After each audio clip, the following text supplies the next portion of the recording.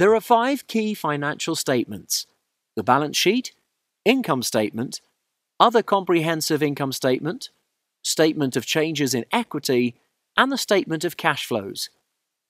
The balance sheet can be viewed as a snapshot of the firm's financial position.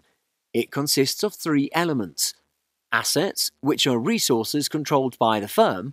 This includes cash that the firm is holding. Liabilities, which are amounts owed to creditors and lenders.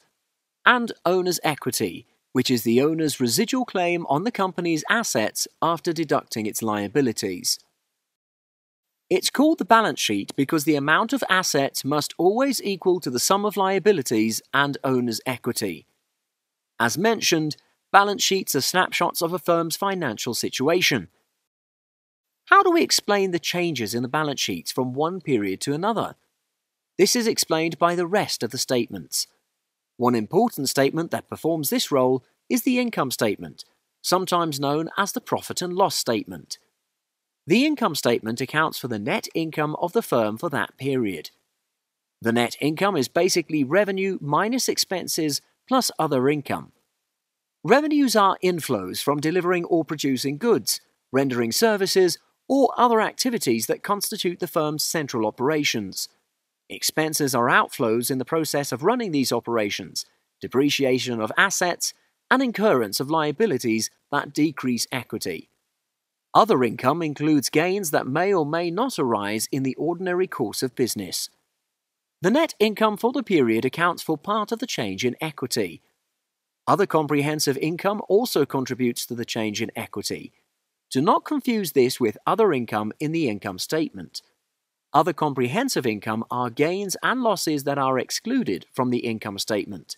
Such items can include unrealized gains or losses on investments that are classified as available for sale, foreign currency translation gains or losses, and pension plan gains or losses. The sum of net income and other comprehensive income is referred to as total comprehensive income. Firms can choose to report a combined statement of comprehensive income or as 2 separate statements. Another source of change in equity is shareholder transactions. For example, if dividend is paid out, this reduces equity. The net effect of total comprehensive income and shareholder transactions should account for the net change in equity for the period, assuming there are no minority interests. All these changes should be reported in the statement of changes in equity. This statement consolidates the amounts and sources of changes in equity investors' investment in the firm over a period of time. As mentioned, one important asset that the company holds is cash. The statement of cash flows is one important statement that links the cash balance from one snapshot to the next. In essence, this statement is a disclosure of the sources and uses of cash. This helps creditors and investors to evaluate the company's liquidity, solvency, and financial flexibility.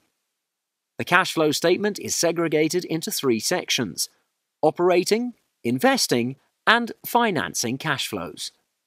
Operating cash flows include the cash effects of transactions that involve the normal business of the firm. Investing cash flows are those resulting from the purchase or sale of long-term assets such as property, equipment, subsidiaries, or investment assets. Financing cash flows are those cash flows from activities related to obtaining or repaying capital to be used in the business. The sum of the 3 cash flows is the net cash flow for the period.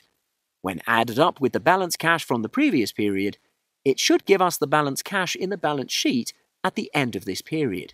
You're watching an excerpt from our comprehensive animation library. For more videos like these, head on down to prepnuggets.com. At Prep Nuggets, let us do the hard work for you.